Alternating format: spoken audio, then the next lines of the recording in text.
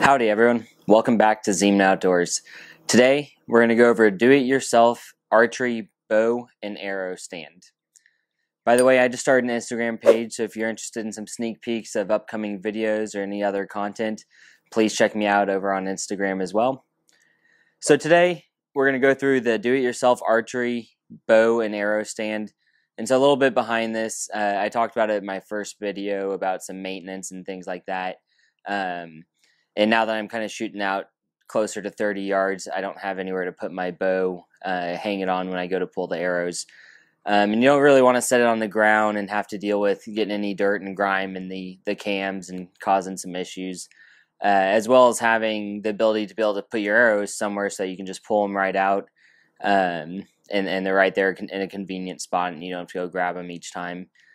So with that being said, let's go ahead and check out the materials and tools you're going to need to build this. For this project, you will need 2 1-inch by 10-foot pieces of PVC, 2 3-inch by 24-inch pieces of PVC, 4 1-inch elbows, 5 1-inch tees, 1 1-inch cross, 2 1-inch end caps, 3 1-inch to 1.5-inch sleeves, and 3 1.5-inch to 3-inch couplers. The tools for this project are going to be a tape measure and a Sharpie.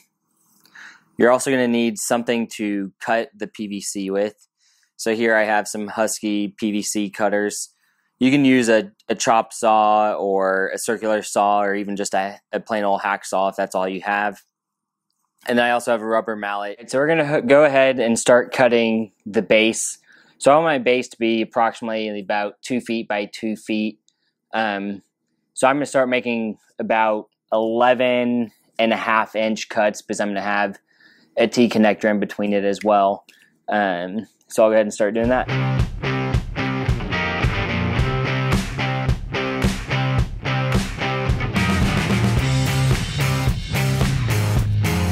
So I went ahead and cut 12 11.5-inch pieces. I'll use 10 for the base, and then 2 of them are going to be the arms that will hold the bow.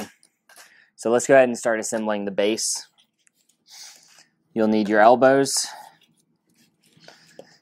So you'll have 4 elbows and 5 T pieces. So let's go ahead and start assembling.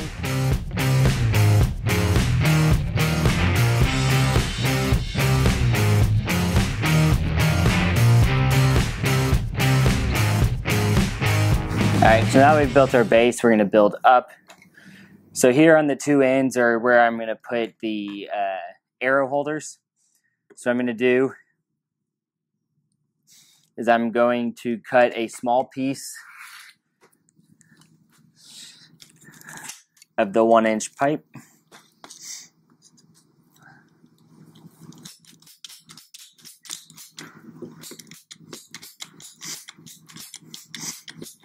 And I'll need 2 of these, so I'm going to go ahead and cut them.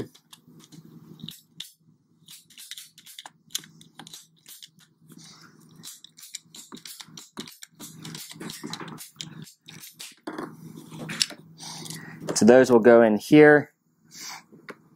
And then you're going to slide on your 1-inch to 1.5-inch sleeve here. And then on top of that will be your 1.5-inch to 3-inch coupler. So we'll go ahead and do that on the other side too.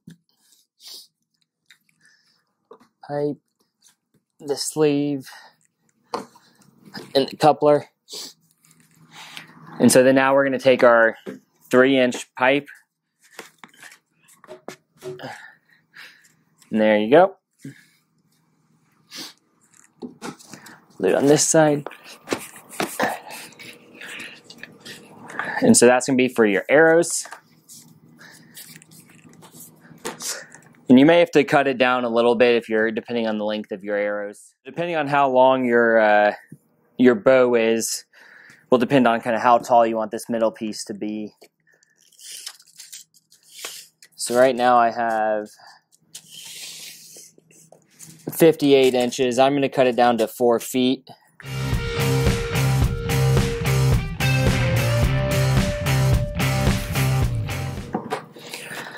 All right, so that goes in the middle. And so up here, you're going to put your cross on there, your 1-inch cross.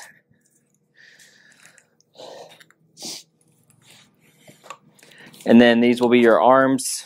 Again, I cut these to be 11.5 inches. You can change that if you want it to be more or less. And I put my end cap on. So if you want to add a cup holder on the top, you'll need to cut another small piece of 1-inch PVC here. This could be for a drink or for tools or anything else that you want to hold. And then you'll need to attach the 1 to 1.5 inch sleeve and then the 1.5 inch to 3 inch coupler. So one thing I'm deciding to do now is my arrows were kind of going through and falling through the hole. So what I'm going to do is I'm going to cut a piece of this cup out and hot glue it in here so that the arrows will have something to stop and hit on. What I'll do also is I'll drill a couple small holes so that water can still get through. If water gets in the arrow holder, it'll get through and out the bottom. So I'll go ahead and start doing that.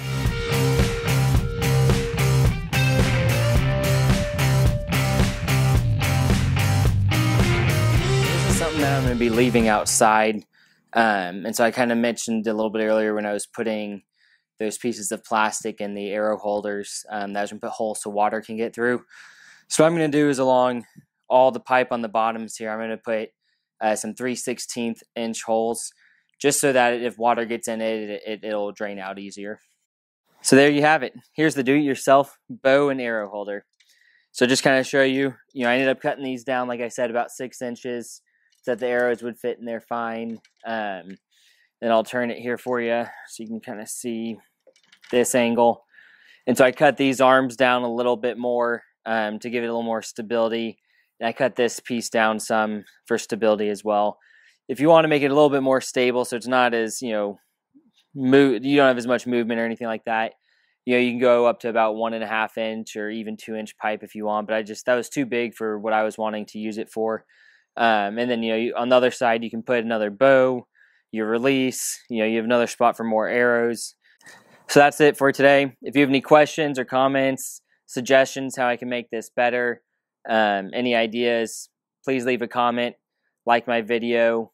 If you're interested in more content like this, please subscribe, as I'll be putting out some more do-it-yourself archery and rifle hunting items. And as always, I appreciate it. Thanks.